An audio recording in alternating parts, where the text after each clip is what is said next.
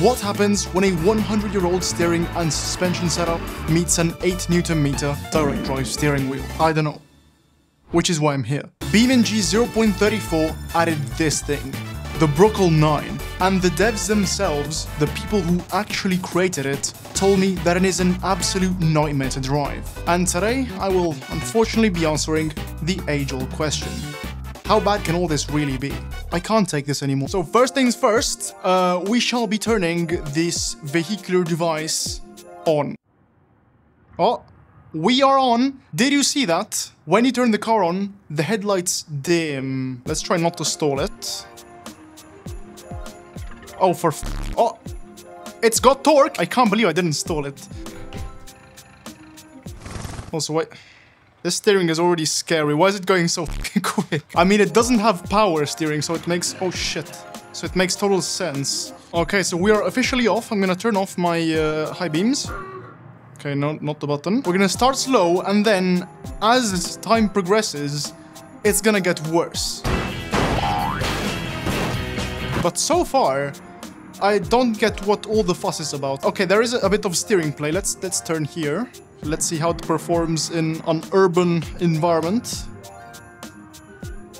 Even these tires, they grip pretty well. I honestly don't get it. Why did the devs warn me? Like, this is fine. I kind of want to push it now. To be fair, it has like 50 or something horsepower.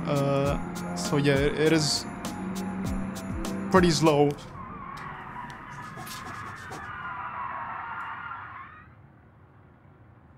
I'm good. I'm still alive. So basically, if you start oversteering, you can't countersteer. Like, it does nothing.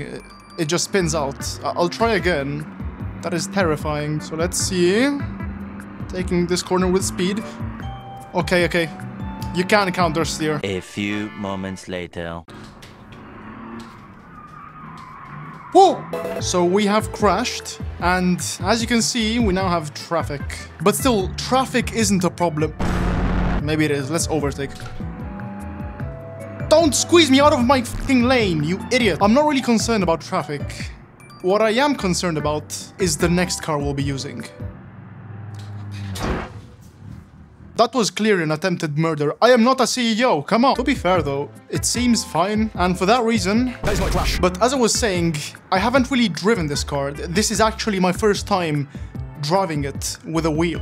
During the update videos, I mostly drive in a straight line on grid map with the controller. I don't really get a feel for it. But yet, to be honest, this 4-cylinder one, apart from...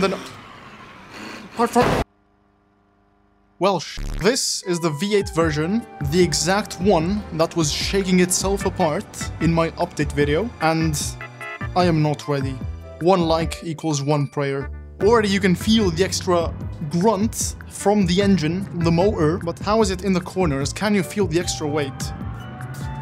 Oh, the rear tires are dying. Oh, the steering is horrible. Look at that, look at that. You turn the wheel and it goes straight. Now, I think this has 80 horsepower? Something like... But the most noticeable thing is the steering plate. This is actually terrifying. And the faster you go, the worse it is. Overtake on the inside, look at that. Gapped in a historically accurate way. Which has me thinking, what if we race these? Definitely leave a like if you'd want to see me and the idiots race these.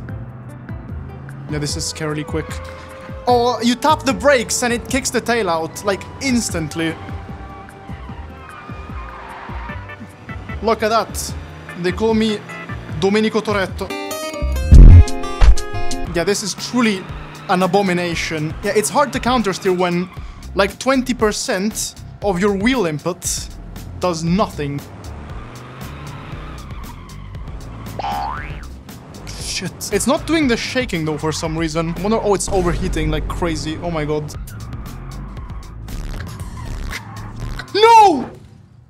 Oh. 12 seconds later.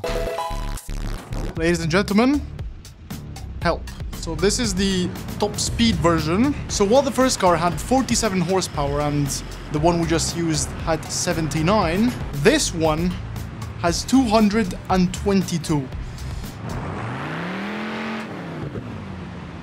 It's weird. It's oddly slow, Oh no, wait, I wasn't revving it out properly. But in the corners, it's not too bad. As soon as I say it, every time. How's off-roading on this? I wonder if we can start to feel the suspension for what it... Oh! It bounces all over the place. This is undrivable. What the fuck? But I just cannot cope with the bumps. It just springs off. It just hops everywhere. Where is there a covet here? A wild covet. And a wild pigeon. We're stuck in traffic.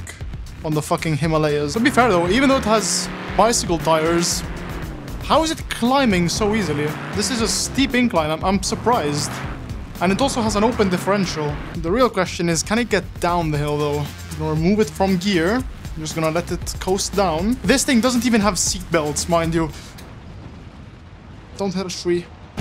Luckily though, they don't make them like they used to. I do have to say the sound design of the whole like frame shaking. Amazing job, devs. Back on the tarmac. Let's see what this thing is really made of. It just slides everywhere. My goodness. Gentlemen, we have 1200 horsepower. Look, even the Widers are scared. So to install this engine, I unfortunately had to convert the chassis. So the suspension setup is slightly better. But with, I repeat, 1200 horsepower, I wonder if that even matters. So let's go.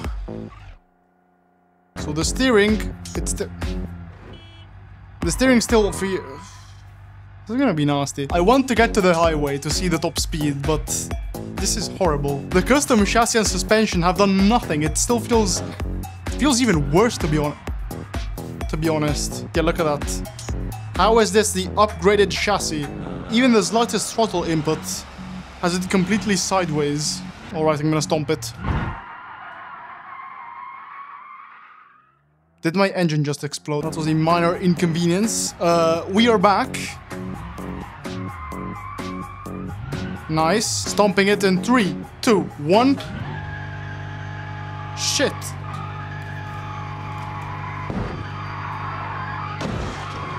There was no pigeon there, I swear. Though, in hindsight, this isn't too bad.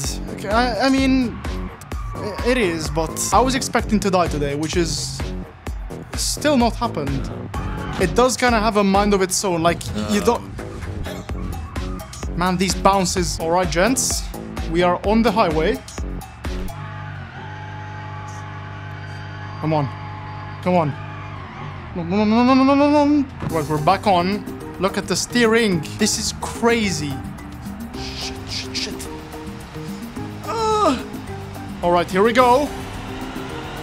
It's wheel spinning. It's wheel spinning. There's a pigeon.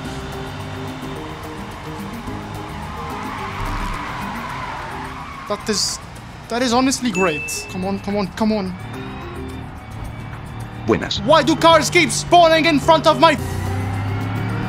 Oh. Not too bad at high speed, to be honest. Oh no, I'm about to become car mighty.